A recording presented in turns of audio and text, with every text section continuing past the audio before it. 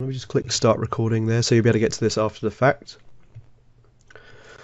So all of these calls are monthly, so the next call will be July 3rd, as Danny just mentioned.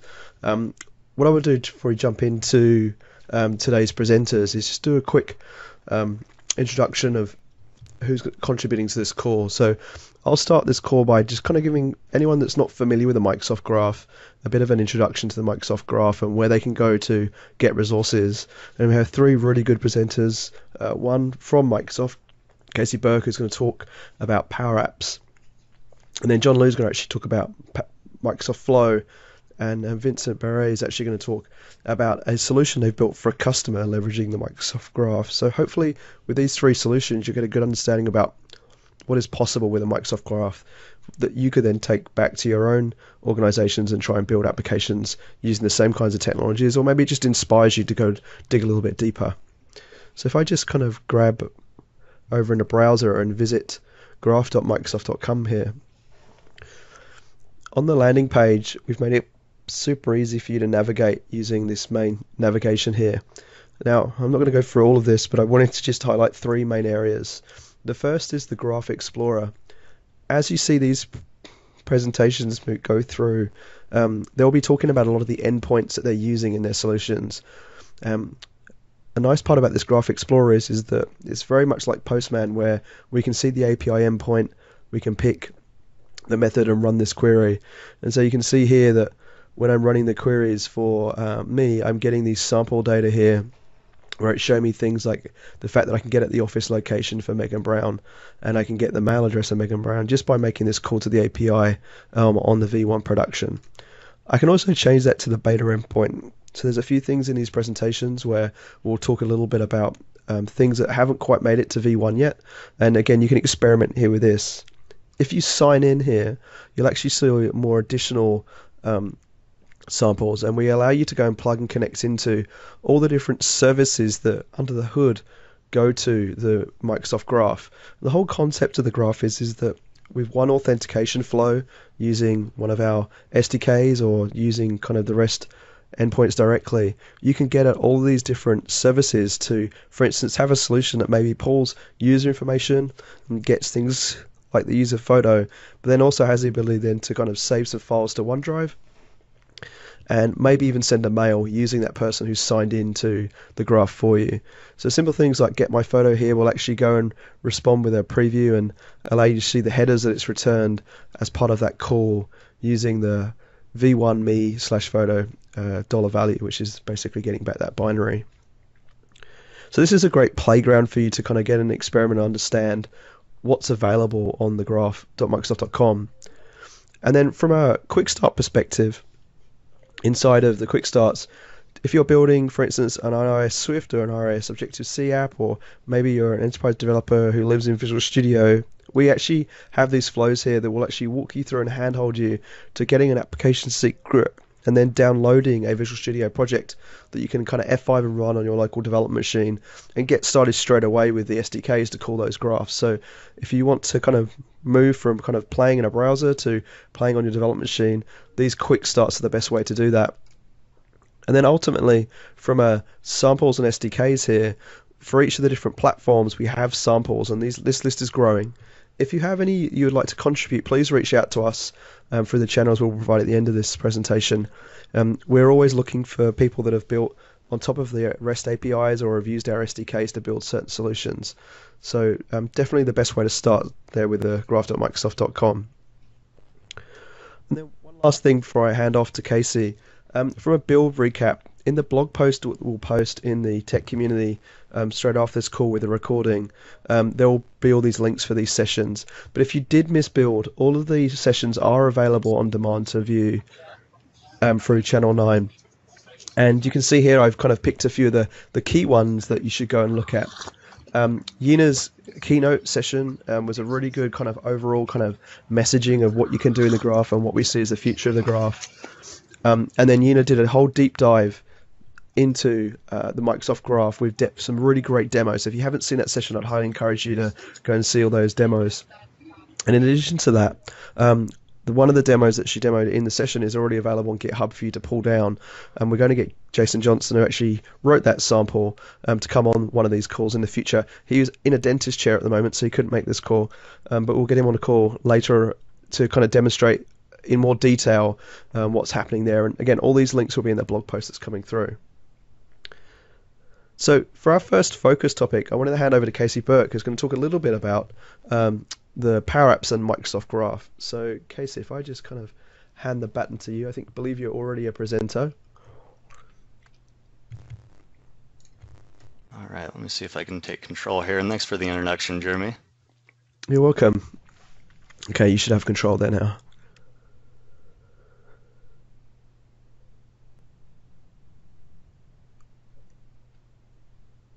There we go. All right, so today I wanted to introduce some of our PowerApps templates that we're using. We started an initiative about a year ago, I guess, and we built 10 different sample templates that leverage Microsoft Graph through PowerApps and the connector framework that we have.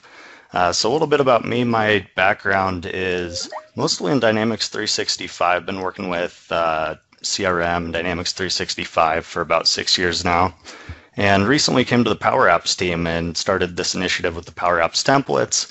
And as we are kind of changing focus with the business application platform and saying that PowerApps is now the customization experience across Dynamics 365. So I'm working both on the model-driven side, as we're calling it now, building Dynamics 365 applications, working on the new designers for the low-code platform, being able to customize Dynamics 365, as well as the PowerApps Canvas apps.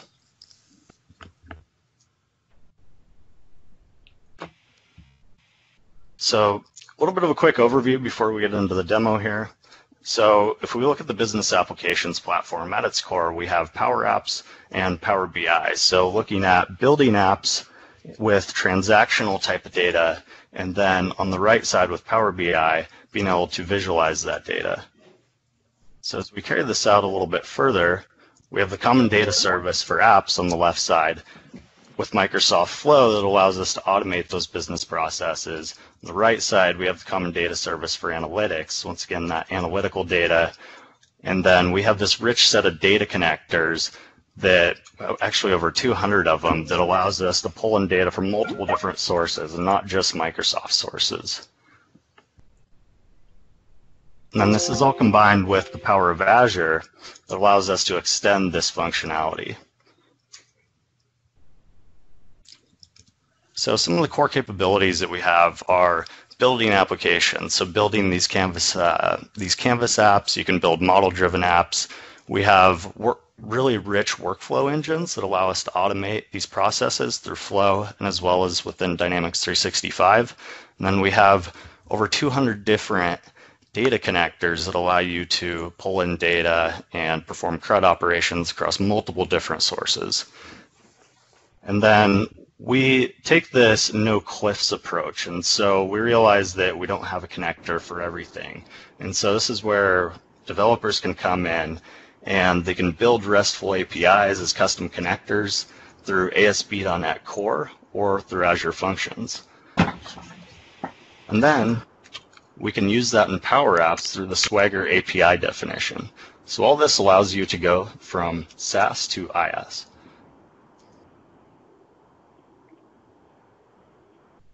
So we have these 10 new Office templates. You can find these at web.powerapps.com, and then there's a tab to click on Office, and we filter down. You can see all these different templates that we've built. So today I'm going to give you a demo of our meeting capture app. I'm going to start out with a functional overview so you can see what the app does, and then we'll dive into the code a little bit and break it down. So let me see here. I might need to start presenting my screen now to have this browser up and take over.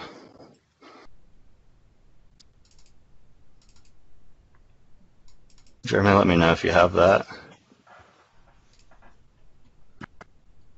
It is still loading. There you go. I can see your screen now. That's awesome. Okay, great. So like I said, go to web.powerapps.com. On the homepage here, you can see all our sample apps that we have. And then if we click on the Office filter here, you can see the ones specifically built that leverage the Graph APIs through our connectors. So to get this specific app, you can click on it, and for any of these, really, you can click on them, and it gives you a preview so you can see what the actual app does. Allow access to the connectors that it uses, and then if you click Make This App, it's actually going to create a copy in your environment so you can start working with it, and you can start customizing it from there. So I actually already have this one opened in edit mode. So we launch into the PowerApps Studio here, and then in the studio, you have the ability to both play the app so you can run it in real time, and you can back out of that and start making edits. So let's go ahead and play this app here. And this is my demo tenant that I set up. And so I'm going to click on this meeting here, which is the one we're currently in. You can see it's a filtered list, basically sorted in the order of how your day is going to progress and the meetings that you have in your calendar.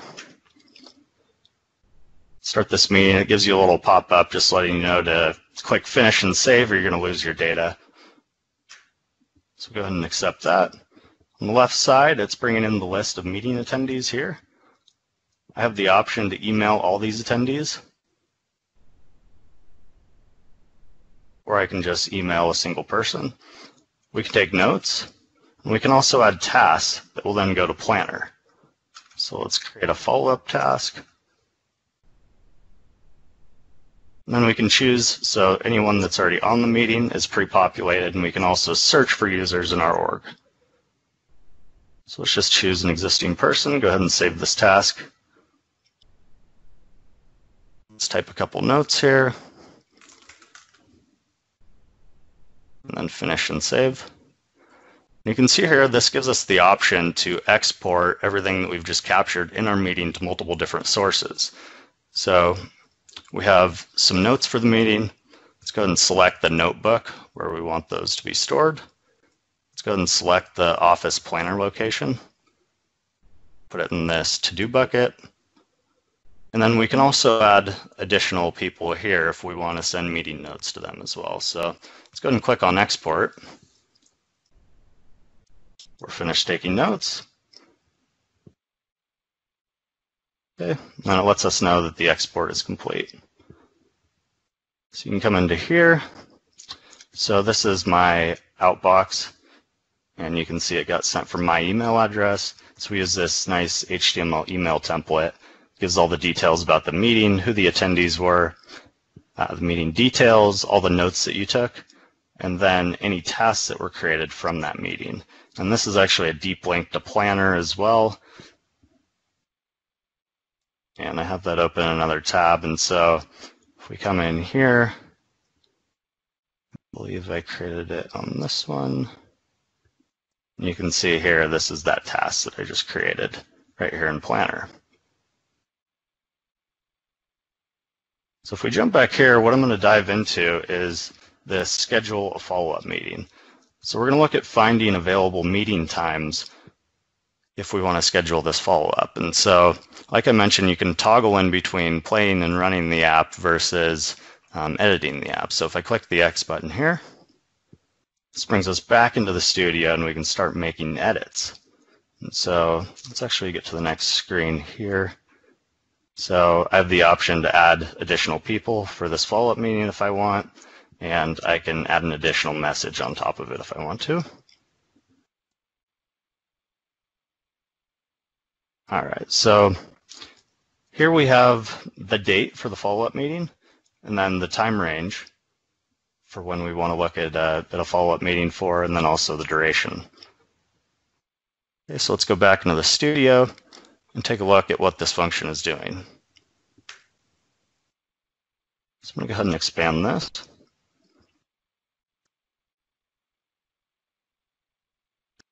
Okay, so the first thing that we're doing here is, so for those of you who aren't familiar with PowerApps, the clear collect function here is going to create an internal collection within the app, so internal storage of this data. The clear portion of the function, so clear collect, means that if the collection already exists, we're going to clear out any data that might already exist in the collection. We're going to populate it with the new data. So you can see here, collection function here is taking these properties. We're going to call the collection meeting times, and then we're going to add columns to this collection. So Office 360, what we're doing here now is we're using the Office 365 connector, and we're calling the find meeting times function. So if you can look over here, if we do view data sources,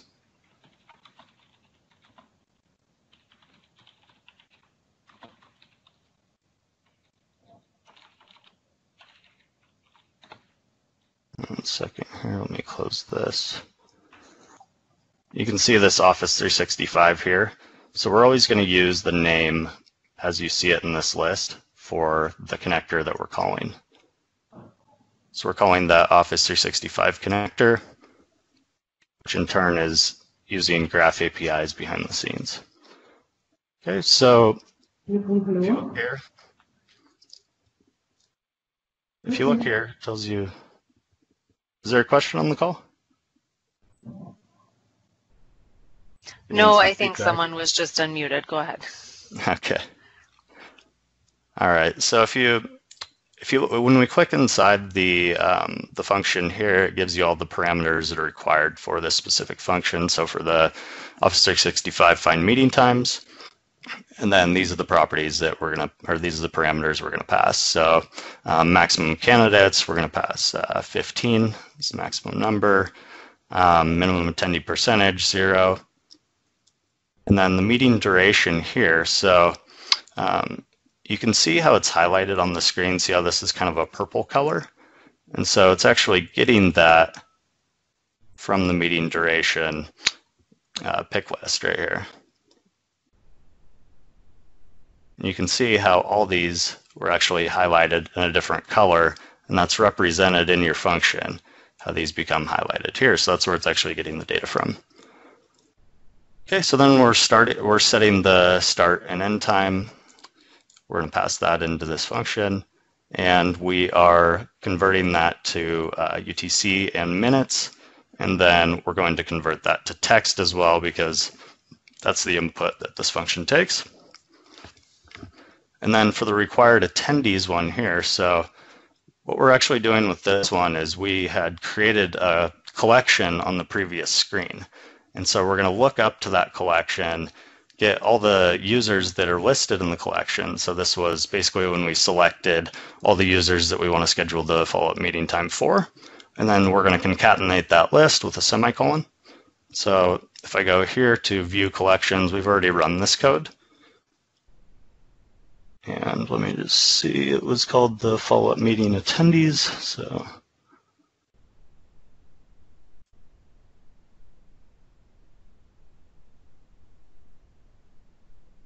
you can see here that this collection is already populated with data.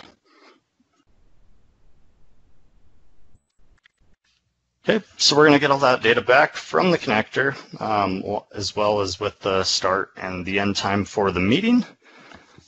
And we're going to store that in this meeting times collection. So once again, if I go back here, look at that meeting times collection that we've just created.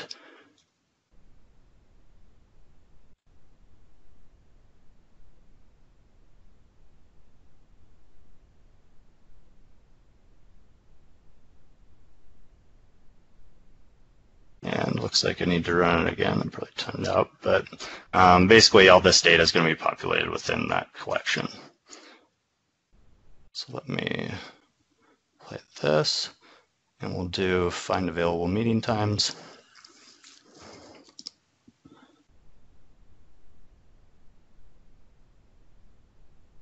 And now it's returning all the available meeting times for these people.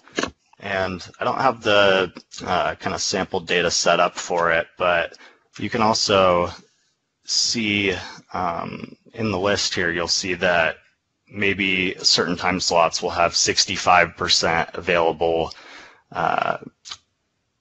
availability for the different people that were in that meeting. And then we go ahead and sort this based on the availability and the time. So if we go back here, And we can click on this available times gallery. So this is where we're actually binding the data. And so I can go ahead and edit that. Oops, let's go back and edit this. And then we'll look over here. So this is that collection that we just created, meeting times.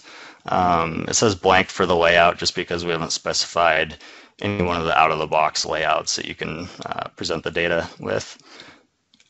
And then we're setting a few properties here for this collection, as far as we're using a string here to say the availability, and then we're using that confidence score that actually got stored in our collection. And then we also have the sort order here. So we're sorting it by the confidence in ascending, in descending order, and then by the start time in ascending order.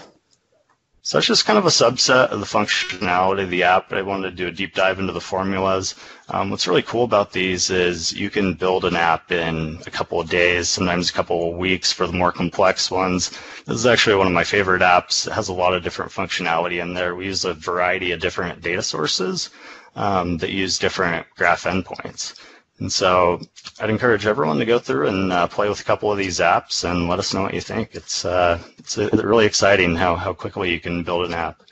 So thanks everyone for listening, and on to the next presenter. Hey, Casey, we do have a question before we move on. Will this be able to integrate into Teams to restrict candidates as well? There was an answer that if you make a connection, you can add people to the collection before passing them to Outlook. But then the next question was, what if your company has decided to discontinue using groups and has not implemented Teams? I don't believe it should be dependent on the groups of the teams. So you should be able to just get the individual attendees with an email address. And you can see here if we hop over to Teams, and so I can actually add this meeting capture app directly in my Teams channel. And so we have the ability to add PowerApps in. So you can just do a search for this.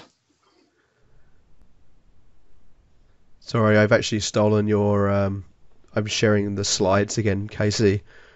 Oh, okay. Well, trying to. Okay. I'm just going to show there's an add-in for Teams as well, and so we can actually drop this app right in Teams, and you can use it from there. And so can they download these templates and modify them, Casey, or are they kind of published apps that they can use without being able to modify them? Yeah, you can absolutely modify them. And so if you click Make This App from the PowerApps portal, it gives you your own copy of it in full edit mode, and so you can go in and tweak anything in the app you want. You own it at this point. That's great. Well, look, thank you very much. I'll just share the slide with the links that you guys can grab for the web, powerapps.com, and the documentation there on the various different connectors that are available. It seems to be dropping off my PowerPoint deck for some reason in Skype.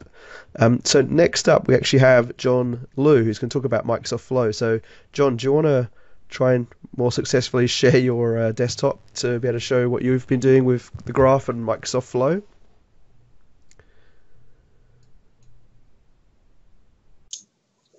Hello, can you hear me? Yeah, I can. That's great. It's good to have you good. on, mate. It is 1 a.m.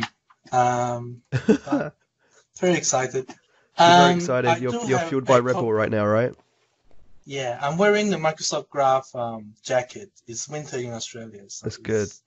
That's good that you have clothes on a conference call too.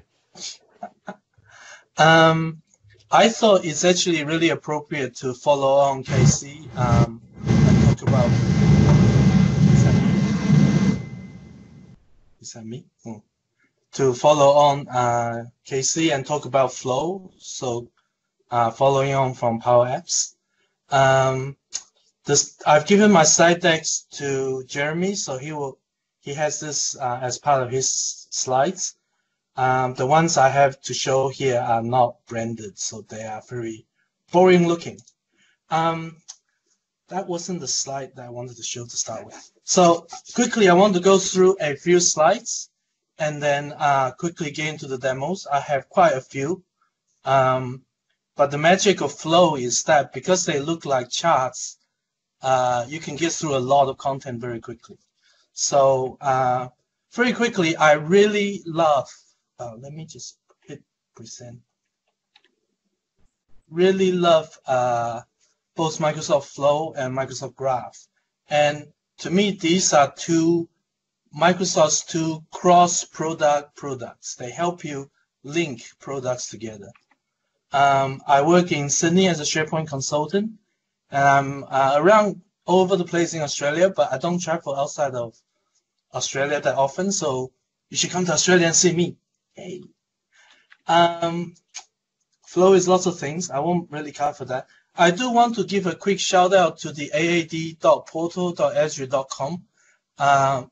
Too many times I see people say you should go to portal.azure.com. That's great, but that requires firstly a subscription, and then there's a whole bunch of other stuff. Whereas the AAD team has a specific aad.portal.azure.com. It only shows the Azure AD stuff, and it does not require an Azure subscription to access. So I just wanted to show that. Quickly showing that also, to do the demos I want to do today. Oh, people can't see my screen? Oh no. I can see it, John. I think Yeah, other you can people see it? can too. Okay. Yeah. All right. Okay, cool. It's not really moving, so next one. So I quickly just want to show this screen where the demo set I want to do needs one application permission. So it's an app-only permission that lets me read all the groups. That's the only permission. Okay, sorry, John, it has frozen. Is it? Yeah, maybe if you cancel the share and reshare your screen. No? Is it moving? We can see your desktop with the browser behind your PowerPoint presentation. Oh, but you can't see my PowerPoint. I can see your PowerPoint. Okay. Well, let me just go into Flow then. The rest of the slides are it's refreshing now. About the flows that I wanted to do. So let me just get rid of that. So I wanted to show 3 flows very quickly. The first one is a flow that will talk to Microsoft Graph to read the Office 365 groups that you have. And I know many people have done an example of this, but this is kind of a starting simple one that I wanted to show, and then we'll get into something more interesting. To store the results of what I read in this group, I create a SharePoint list. Can you guys see this, hopefully? Basically, it has my group names, and it's got this group ID. That's pretty important. I ran it a while ago. Let me just make sure that it's still all working. Let me just delete a whole bunch of these. Just delete this. Okay, so I deleted the records of a whole bunch of groups. I go back here. I just want to quickly show. So in Flow, there is a connector called the HTTP connector. This is the best connector ever. It's like a Swiss knife into everything. So in the HTTP connector, you could set up Azure AD Auth and basically fill it out like this. Let me just show this. So here I want to do a GET request to Microsoft Graph 1.0/groups. Use Azure AD. I need my tenant ID, a client ID, and a client secret. This is the app-only permission. That is the one connector you need to talk to Microsoft Graph. You don't need anything else. So in one connector, you can talk to the graph and make a basic, it makes a HTTP call, but it does the authentication as part of this whole connector. It's really powerful. That one is just a log. I wanted to see the length of number of groups that comes back. Parse is a very interesting action. If you play a lot, as you get into Flow, you'll find it's both a good thing and a bad thing. But in generally the way we run parse is you will run this connector first. So build this flow, run it, and then get the output of this. Sorry, I just saw a question. I'll get back to that. You take the output of this HTTP request, which will be a JSON array. You go back into edit, you hit this use sample payload, paste your JSON result in here. Then when you OK, it will generate this JSON schema. Okay. After you do parse with, and it creates a JSON schema, Flow is then able to interpret and give you more intelligent like types. So yeah, and it's almost like before you do a parse with a schema, this is an untyped variable. It's just a JSON object. Whereas afterwards, it's like a type variable. It knows what properties are on the array and so on, whether they are strings or numbers and all that stuff. Okay, so that's usually what a parse is. Generally, just a caution, parse is generated from the first couple of rows in an array.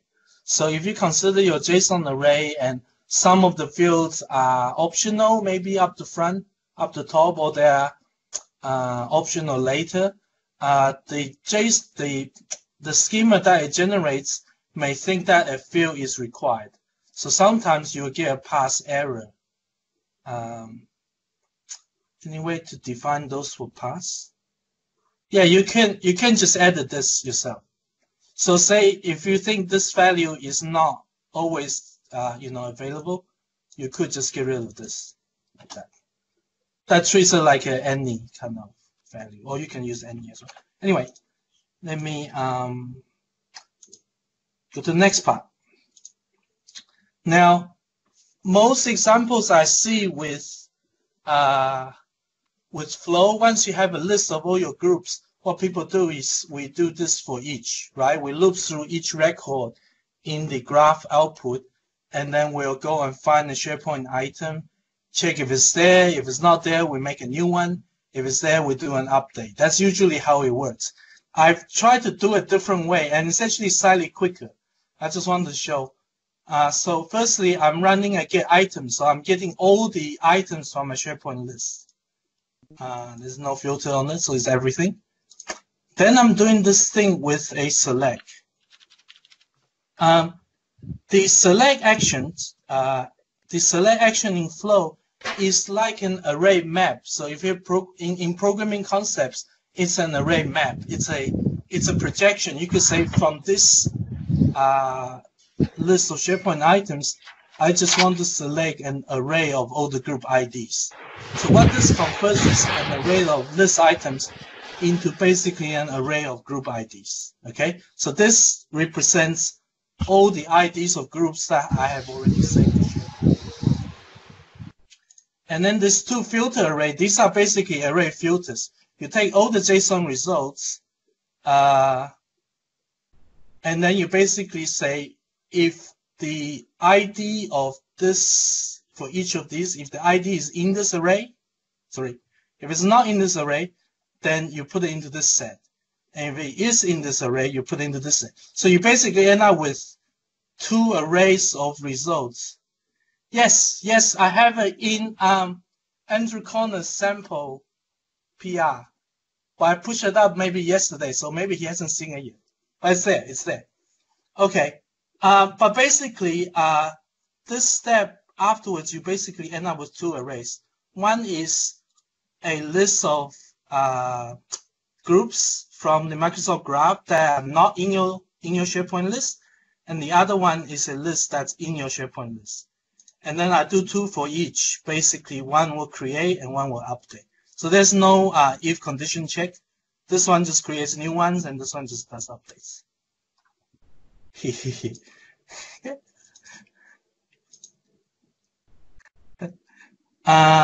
Okay. So let me just quickly run that. So that's calling the Microsoft Graph.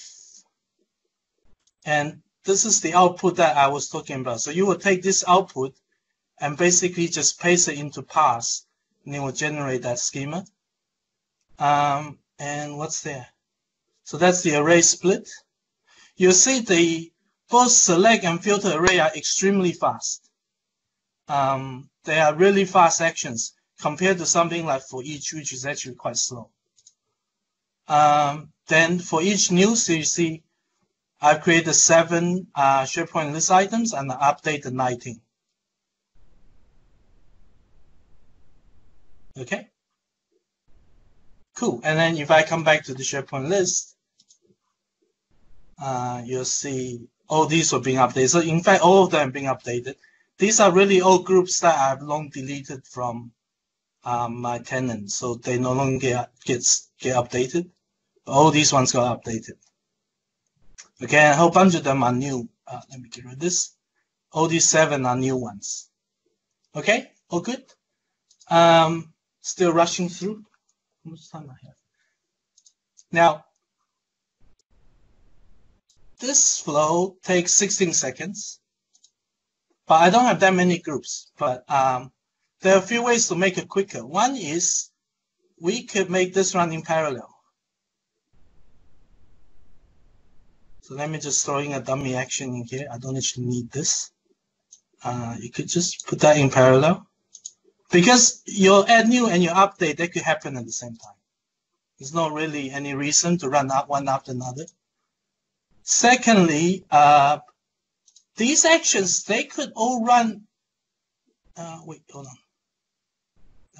For each settings, concurrency. So they could actually run in parallel, right? You don't need to wait for one to finish to add the next one. They can all be added at the same time. And so is the update as well. So let's do all that. If I hit that again, I'm just running through my demo. Run, run, run. So it's already done. Because I'm running in parallel, oh, right, there's no more new records because they all exist. But because we're running, yes, someone's talking about throttling. You can get into throttling, so please test in your environment. But one of the wonderful things about SharePoint connectors is this thing. See, retry policy is by default. So if your SharePoint connector gets throttled, retry policy will retry 4 times. Or you can use an exponential interval, so it will do like longer and longer retries. So do test this against your policy, against your environment. Very cool. I like some. You guys have done this. Okay. Now that's the first one. That one really is just to refresh the list. You see, the second run is 5 seconds. Okay, so you can refresh these things as often as you want. Microsoft Flow, you get 2,000 runs per Office 365 user, so you have thousands and thousands of runs. Build one of these and don't worry about it ever again. And then next part is more fun. Next part is this one. I wanted to use the HTTP again, but I want to set up a subscription. Okay, so same again, connecting to Azure AD. But this time I want to set up a subscription. The subscription, I'm listening to the group's event. Sorry, the group's resource. And I'm listening to the updated event, the change type. In Office 365 group's resource, the updated event includes new one as well. So that one I'm being verified. I've asked the Microsoft Graph team. But the updated event shows you both new and updated, groups. This particular resource expires in 4,230 minutes. So I just basically do a UTC plus 29. That's what that time is. So put that expiry time here, put the URL. So this is the actual webhook URL to call. And because this expires every 3 days, up the top, I just put a 3-day recurrence. So every 3 days, this flow executes, resubscribe, I go to sleep. I don't actually worry about this flow. Okay, so this flow will resubscribe to webhook every 3 days. This URL is actually the URL of another flow. So let me show you that. So this thing just runs every 3 days. I'm not actually going to run it because you can see I was playing around with it and I broke it. So then I have to fix it again. But in general, it runs every 3 days. It's been doing it since December. I don't know why it's 3 days. I think 3 months could be quite good. Anyway, one more. This is the group's listener. So the webhook URL points to this flow. Now, flows could be triggered from all kinds of triggers. This particular trigger is actually a HTTP trigger. So what this does is it creates basically this flow is triggered with a URL. This is basically a web service. Then I'm looking for a webhook to be set up, we need to listen and look for the validation token. So basically drop that into a, try to find that. 3 days is silly, but then you just recurs every 3 days, so you don't worry about it. So yeah, try to find the validation token. If we have a validation token to set up the webhook, we need to reply with the validation token with a text plain response. So just reply this. This will set up the webhook. If it's not a validation token, then we actually have an event. And I'm really cheating here. I'm not trying to listen to change or trying to find a delta. All I'm doing is calling the first flow that I show that runs 6 seconds and just scan all my flow again. And this one we need to return a 202 accept the response. Okay. So this is one that I tested earlier, but let me just quickly. I probably should do this well. Oh, no, I don't want to do it here. Let's do it.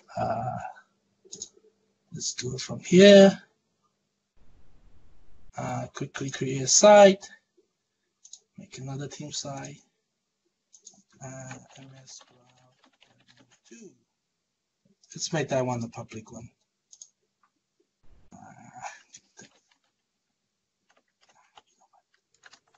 And so, John, if people want to try these flows out, they can go to the GitHub repo where you've submitted the PR, which I'm assuming. Yes. So there are 3 flows. Yeah. So there are 3 flows, but I've deleted all the client ID and client secret. So you'll need to go to your Azure AD tenant and create your own. Yeah. So let me just finish that. Now I find that Microsoft Graph event for groups is not instant. It's pretty good, but it's not instant. So let me just quickly come back to the listener. Oh, there we go. 4 seconds ago, it's listened. So that new group that came through, it's called my other flow. And my other flow probably finished by now. Hold on. So if I refresh this, you see it's finished. So this one's actually taken only 4 seconds. So if I come to my SharePoint list, you'll see the Microsoft Graph, which was made a second ago. Okay? So these 3 flows, they are set up and forget. You set them up and you don't worry about them. I guess your client secret could expire after some time, so you may have to refresh that eventually. But very simple ideas, very quick to set up. And I think there's a lot more to play with. Like we can do, there's webhooks on users, there's webhooks on files, a whole bunch of new webhooks that we can use. Excellent. So really fun. Well, thanks very much, John. I appreciate you staying up so late to jump on this call. We do have Vincent as well to jump on to do another presentation as well. So I've put the links in the blog post to the GitHub repo and your pull request with those Microsoft flows in it. So again, thanks very much for sharing that today. That's awesome. Okay. So we have 15 minutes left, which is perfect timing for Vincent. So Vincent Biret, appreciate you jumping on as well, mate. I'll let you introduce yourself and jump straight in just for time purposes. Sure, thanks very much. So you should be able to see my screen and hear me. Okay, perfect. All right, so my name is Vincent Biret. I'm an Office Servers and Services MVP. I also work as an Azure and Office 365 developer at TutuLead, a Canadian-based consulting company. And if you want to reach out to me, you can reach me out on Twitter, my blog, and other means. I'm going fast because I have a lot of content. Today we'll be talking about an application which we built for our customers a couple of, over the last year actually. And to give you a bit of context, what it does, it's built for an international customer that has more than 100,000 users. And the need they had was to organize periodic online meetings. So they has this legal requirement of having those meetings that happen every 2 weeks, every month, whatsoever, with both internal and external users, and they need structured way to capture those meetings with the different topics of the agenda, the notes, the different tasks and outcomes from the meetings, and also a place to collaborate on different files they might need during the meeting. So this is the solution we built. And as well, this meeting doesn't needs also to provide some teleconferencing and audio conferencing capabilities, and as well as integrate with users' calendars so they can see reminders and have the links and everything like that. So without further slides, let's jump into the demo. So let's suppose I'm a user in the company and I want to organize one of those new meetings. So I'm going to go to the provisioning portal of the company, create a SharePoint site because everything sits into SharePoint. And the first thing, I'm just going to refresh the page to make sure we didn't expire the cookies or anything like that. And the first thing I'm going to be prompted with is this welcome wizard, which is going to say, hey, welcome, we created your meeting workspace for you, but we need a few more details to make sure that it's set up properly. So can you help us set it up? So the first thing we're going to ask is who do you want to invite to this meeting? So I'm going to add a few users here. The second set of questions we ask are more about the logistics, things like the title of the meeting, the location, demo, location on Mars. And let's say I want to organize it in July at, let's say, 12 a.m. I know it's a bit early, for 30 minutes, but that's good. But let's suppose I don't know who's available at that time because I have external users and internal users. So what we also built is this scheduling assistant, which relies on the fine meeting time that Casey demonstrated with PowerApps earlier. So here we have a different view where we say, okay, meeting admin E1 and meeting admin E3 are not available from 12 a.m. to 3 a.m. because they are very busy people. So instead, maybe you can organize it at 5 a.m. So you can select that, save this. It's going to update those fields. And then if you want to repeat your meeting, you can do, for example, a bi-weekly meeting on Mondays that will end after 5 occurrences. The next step is, do you want an audio conferencing for that meeting? That's going to talk to Skype. And once you've done that, it's going actually to call our custom API and create the SharePoint pages, create a few things in Exchange. You have a graph, as well as create the Skype online meeting. So that's deferred via a custom API, which relays that to our web job that does all the creation for us and so on and so forth. So we'll wait for it to finish for a couple of seconds. And I'll look for the questions if there's any so far. No questions so far. Good. So we'll let it finish, a couple of seconds. Thank you, Tomislav. So yeah, after a couple of seconds, everything has been provisioned, so you'll see things loading. So we have our meeting workspace with one page for each instance of a meeting, each different date, with all our details here. And if I want, I can join the audio call, which I'm not going to be doing because I'm demonstrating to you guys right now. So how did we build that so far? You have to understand that most of the application sits in the browsers, and unfortunately the customer in that case is still using Internet Explorer. And the first thing we are going to do ever is to always go talk to Azure Active Directory, which is going to hold all the identity requests, authentication, and authorization requests for Office 365 at large, but also our custom application and API. Once they do that, they get redirected to SharePoint, which serves via the Office 365 CDN the different files and the different assets that the application might need to run that runs into the browser. That application not only talks to SharePoint directly and Skype for business, as well as the Microsoft Graph, but also to our custom-built API here. That's an Azure web app with a web job, with service bus queue, and a bunch of other things like that. And this, in its turn, talks back to SharePoint, Skype, the Graph, and Azure Active Directory. If we zoom in on the authentication setup, we actually registered two application registrations, one to reflect the user in his browser, and when the app is loaded in the context, that's going to ask for an ID token and a first access token via OpenID Connect and OAuth 2.0. And with that token, we'll be able to either call the Microsoft Graph directly if we want to, for example, for the file meeting time I demonstrated earlier, or call our custom API. And what's that going to happen here is our custom API is going to send out this access token plus the ID, its own ID and its own secret for the second app registration. And IAD is going to return an access token B, which we can use in its turn against SharePoint or the Microsoft Graph to represent the user in the context of using our API. And we're doing that because we're using the V1 endpoints. With the V2 comes the on-behalf flow, so you could simplify a bit this flow with the on-behalf flow instead. And in its turn, the Microsoft Graph talks to the different workloads and makes sure that it gets the data and does the things you want to do, basically.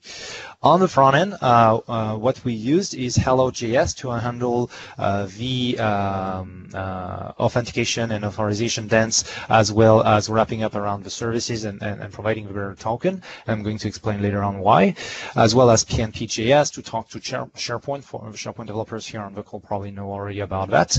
And on the back end, because we're using the SharePoint CSOM as well as the Skype SDK, and both are not compatible with ASP.NET Core, we had to use ASP.NET Web API plus OWIN, which means that we had to use at the time ADAL.NET for the authentication and authorization layer, as well as the Graph.NET SDK, of course.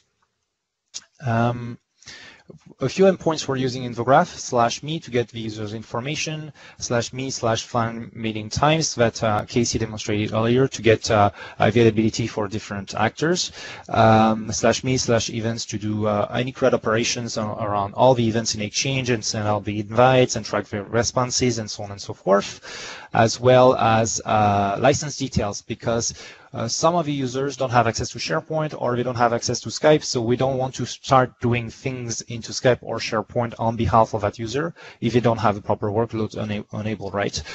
So that came handy. As well as /users to get information about other users, not the current user, basically. And I'm going to demonstrate a few code items here. So let me first start with a front-end piece here.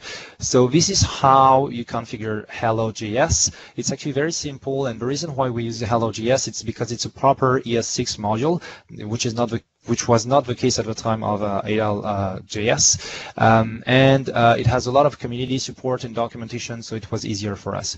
The way you set it up, so you give it the different endpoints you want to talk to, and the client ID, and a few other parameters. And you can also give it the different resource endpoint you want to query and talk to here. So here's the example for the graph. So here we're saying, okay, this is the resource we want, those are the scopes we need, the different endpoints and so on and so forth. And I'm going to be querying me license details and me file meeting times as well. And once you do that, you can, in the same service, in the same class, actually build a service, like a programmatic service that you can use later to query against, your application and so on and so forth. So here is an example of what Casey was doing, but in TypeScript on how to query file meeting time. We're giving the exact same parameters with the meeting duration, the candidates, and a few other things like that. And here is how we query the different things. So this is for the graph. Same exact thing for our API, although we have different endpoints and different custom things. And if I jump back to the backend piece of things, here's how, in a now in context, you set up the authentication. So here, first thing you want to do is inject Windows Azure Directory Bearer authentication service. This is going to validate that each and every API call comes with a bearer token, and the person is actually authenticated against the right tenant, and so on and so forth, right? But not only you want to do that, and because it's all broken by Active Directory, Azure Active Directory in the backend, we have different things you can do in our application depending on the permissions and the groups you're a member of in SharePoint. So this way we have an integrated security layer, single sign-on, and a seamless experience for the user. So here we built a custom authorized attribute that's checking against SharePoint, what group you belong to, and depending on that you will access to different actions in the application. So this is how we built that as well. If I jump back to the slides, and I know there are questions in the chat, I'll handle that at the end. So what lessons did we learn, and what can we conclude on the application? First thing, as I was mentioning Throttling during John's demo, you have to plan for that from day one, because, well, if you don't, when you hit production, you will have issues, and those are, that reverse engineering exercise is going to be much more costly than just planning for that from day one. And I had detailed slides for that, but we don't have time today to talk about that. Also, think about authentication and authorization from day one, because this will dictate the different libraries you can use, the different flows you can use, the different contexts, the different frameworks, and so on and so forth. So again, if you find a blocker or a showstopper at the end of a project, that's going to induce a lot of retro engineering. When you talk about any calendar workload, so scheduling meetings, finding meeting times, always include the preferred Outlook time zone header. This is going to set the graph to understand and Exchange to understand that, hey, that user is interested about that time zone, and this is going to make a lot of things simpler for you as a developer. And recurrence is not an easy thing to manage, so rely on the graph, and there is currently a bug in the C# SDK that's documented, so make sure you go check those out before running into issues and wondering what's happening basically. If we had to build a V2 starting today, we would probably leverage SharePoint framework, because there is native AAD service and a native graph service that were not existing at the time, and Azure Functions, because they are native integrations as well. We would probably, if we could, use .NET Core, because better integration, better documentation, and faster, and so on and so forth. We would also as well probably use AADV2 to leverage the on behalf flow to make things simpler to implement and to deploy. And if I had a few requests for the Microsoft Graph team, if you guys could standardize the throttling information across workloads, that would be nice, like to get the same exact information across the different workloads, as well as finding recurring meeting time would be nice. Let's say I want to have a meeting with Paul and Jack every week. What's the best time of the day, but also day of the week where they are most likely to be available on average, right? Because right now the fine meeting time is only a one occurrence thing or kind of request. Skype APIs are unreliable, and I know Microsoft is investing a lot on Microsoft Teams, but having some of the APIs surface, you have a graph and a couple of retry policies and wrappers will be nice to make our life easier. And yeah, as I was building the presentation, I could not find any cool logo for Microsoft Graph, a small logo. How come we don't have that yet? And with that, I think I'm finished. So thank you very much for listening in, and I'll go in the chat for the questions. That's awesome. Thank you, Vincent. I love the logo comment. We were literally just talking about that yesterday at Ian's desk. So watch this space, I guess. So I think there were quite a few questions, and with the process of time, what I'm probably going to do is take those questions offline, and then we'll put them into the blog post that we'll post around this community call, because there was a few others on there technically that got covered too. Let me just share my screen very quickly to just wanted to cover one thing, which was a lot of questions around how we provide feedback on the Microsoft Graph.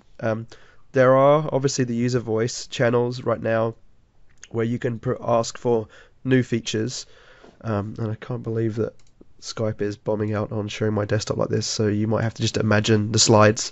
And if there are issues with samples, we encourage you to post those on GitHub as well, under the issues for those particular samples. But one question I'd like some feedback on, and my Twitter handle is @jthake, is how would you like to provide feedback on the Microsoft Graph APIs? Obviously, if there's an issue with this SDK, like Vincent's mentioned, we can do that via the GitHub repo where the SDK is hosted. But one of my first projects moving back to Microsoft is to kind of get a bit of an idea about how we should track API bugs and issues, regardless of it being in the sample or the SDKs and so forth. So if you have any feedback on that, please let me know at jthake or jeremy.thake@microsoft.com. And again, we'll get those blog posts out there. Apologies, Skype for Business is not playing nice this morning and allowing me to share my screen. But there, just very quickly, just to close the call, there were 3 really good contributions which will be in the blog post from MVP people. And one of them was DeLuca Glanu actually had written a series of blog posts on the Microsoft Graph and adding custom data to those endpoints. So if you've been looking at the metadata of the API objects that you can kind of pull back from Microsoft Graph, his blog does a great job of just showing examples of how you can add additional custom data into those objects. And then Vlad and Waldek also had some posts around the CLI and the build sessions download script. So if you're trying to get all of the build sessions downloaded in one file swoop, Vlad has a very good blog post on that. So again, apologies for the technical difficulties today. We're hard on the hour, so a big thank you for everyone that's attended. And again, the next call will be this time next month. Please make sure you're following Office Dev Twitter handle and engaging in the community on the blog post that we'll post later on today with the recording. So thank you very much to all the contributors, John, Casey, and Vincent. They did a great job of showcasing what they've built on top of the graph. And if you're interested in being part of this meeting, please let us know. We're always looking for new people to come on and show what they're building with the Microsoft Graph. So a big thank you to everyone who joined the call, and enjoy the rest of your day.